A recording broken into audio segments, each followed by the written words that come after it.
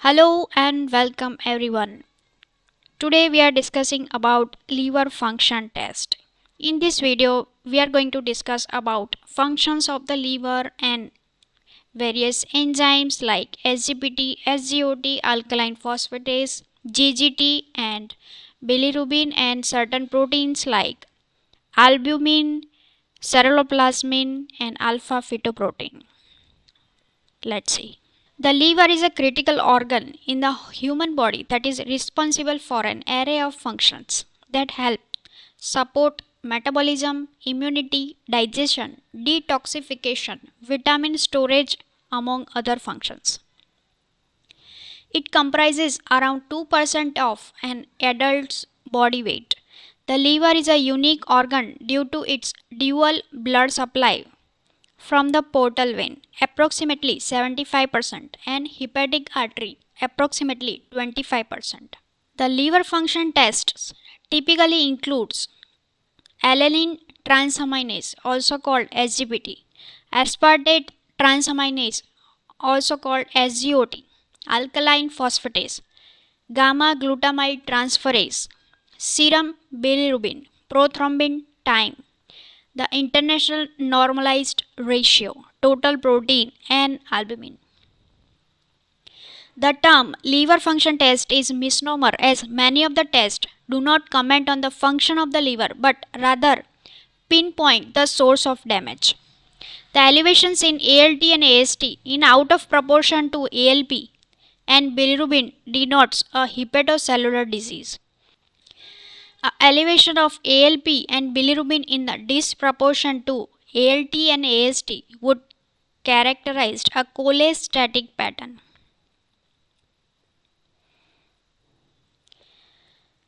Let's learn SGPT or also called ALT.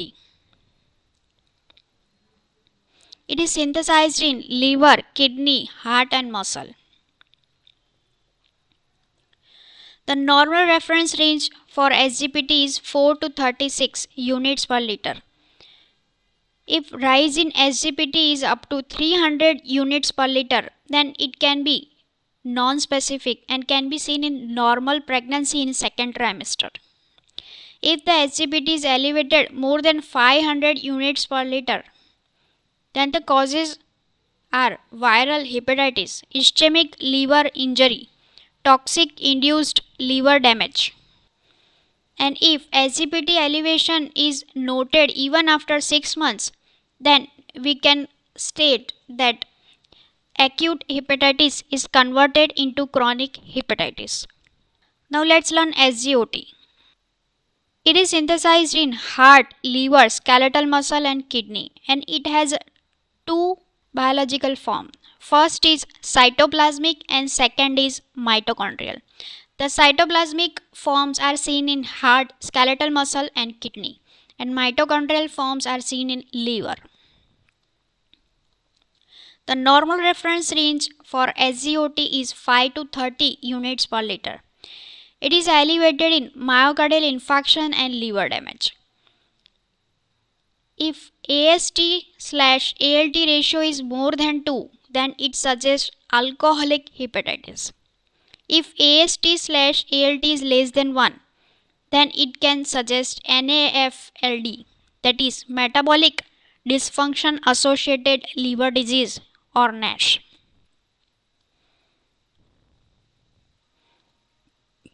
This graph suggests different causes of ALT and AST elevation. The marked elevation of ALT and AST occurs in toxic injury, ischemic injury and viral hepatitis, which can be more than 10,000 international unit per liter. Alkaline phosphatase. It is synthesized in intestinal mucosa, proximal convolutal tubule of the kidney, bone, microvilli of bile and placenta. It helps in lipid transport in intestine and calcification in bone. 50% contribution to activity of ALP is from the bone. Normal serum ALP level is 30 to 120 units per liter. There are four isoenzymes of alkaline phosphatase. First is placental alkaline phosphatase. Second is germ cell alkaline phosphatase. Third is intestinal alkaline phosphatase. And fourth is tissue non-specific alkaline phosphatase. Significantly elevated alkaline phosphatase is associated with obstructive liver disease. Mild elevation of ALP can occur in infiltrative liver disease, abscesses, granulomatous liver disease, amyloidosis, cirrhosis, hepatitis, congestive cardiac failure, and transient hyperphosphatemia. GGT, that is gamma glutamyl transferase.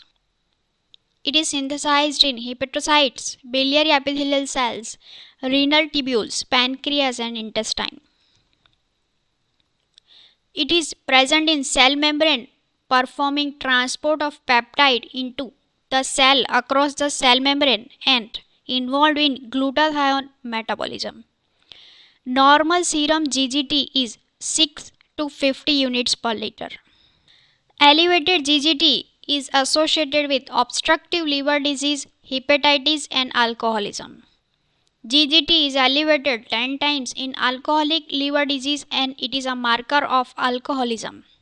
In obstructive liver disease, GGT is 12-fold rise and alkaline phosphatase is 3-fold rise. GGT is not found in bone, so rules out bone disease.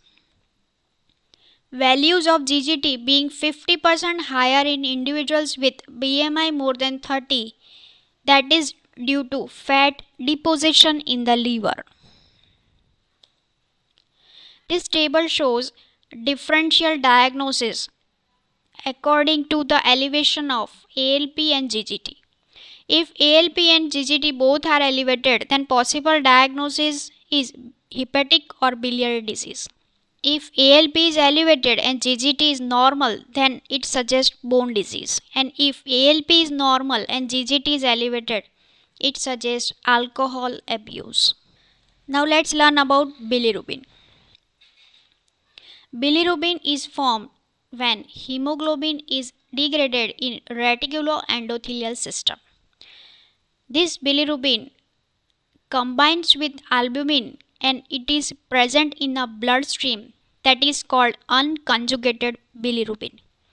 And after this unconjugated bilirubin reaches to liver, then conjugation of bilirubin occur in the liver by UDP glucuronide transferase.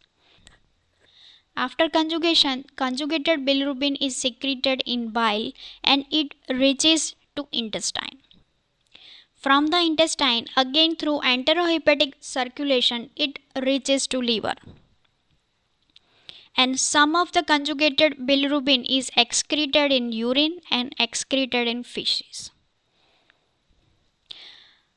The normal serum reference range for total bilirubin is 0.12 to 1 mg per dl and conjugated bilirubin is 0.02 0.3 mg per dl. The conjugated bilirubin increased in hepatic or biliary disease. The reference range for unconjugated bilirubin is 0.2 to 0.8 mg per dl and it is increased in hemolysis and congenital syndrome. Now let's learn the differential diagnosis of increased bilirubin, which is called a jaundice. Mainly two types of bilirubin is present. First is conjugated and second is unconjugated. If conjugated bilirubin is elevated, then it can be of congenital or acquired.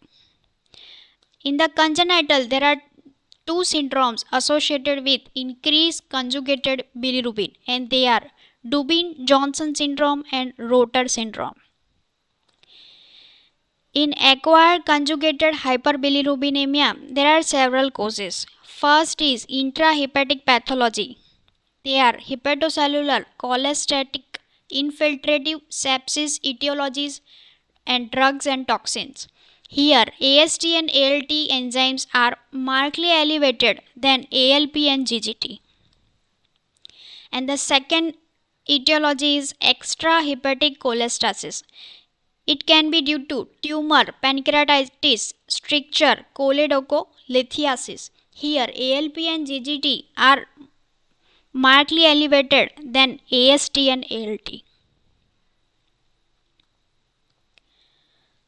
Now let's see unconjugated bilirubin. The etiology may be congenital or acquired. There are two syndromes associated with congenital unconjugated hyperbilirubinemia, and they are Crigler-Najjar syndrome and Gilbert syndrome. An acquired unconjugated hyperbilirubinemia may be due to hemolysis or due to certain drug ingestion. Let's learn about albumin. The important protein the liver produces is albumin. Albumin levels provide an idea of liver function and other factors such as nutritional status and nephrotic syndromes. Albumin has a half-life of 15 to 20 days and therefore may not be useful for acute liver dysfunction. Normal reference range of albumin is 3.5 gram per dl to 5 gram per dl. Albumin levels are combined with coagulation studies to provide insight into liver's functional capacity. All clotting factors except for factor 8 are produced by the liver. Ceruloplasmin. It is synthesized in liver and is an acute phase protein. It binds with the copper and serves as a major carrier for copper in the blood. The normal plasma level of ceruloplasmin is 200 to 600 mg per liter. Elevated levels are often seen in infection, rheumatoid arthritis, pregnancy, non-Wilson liver disease, and obstructive jaundice because it is an acute phase protein. Low levels may also be seen in neonates, Menkes disease, kwashiorkor, marasmus, protein losing enteropathy, copper deficiency, aceruloplasminemia, and finally Wilson's disease. Alpha fetoprotein. It is highly activated in fetal liver, significantly repressed shortly after birth. High levels seen in fetal liver and visceral endoderm of yolk sac and at low levels in fetal gut and kidney. The normal level of AFP is 0 to 15 microgram per liter. An AFP value more than 400 to 500 microgram per liter has been considered to be diagnostic for hepatocellular carcinoma in patients with cirrhosis. These are the references for this video. Hope you like it. Thank you. Bye. See you in the next video.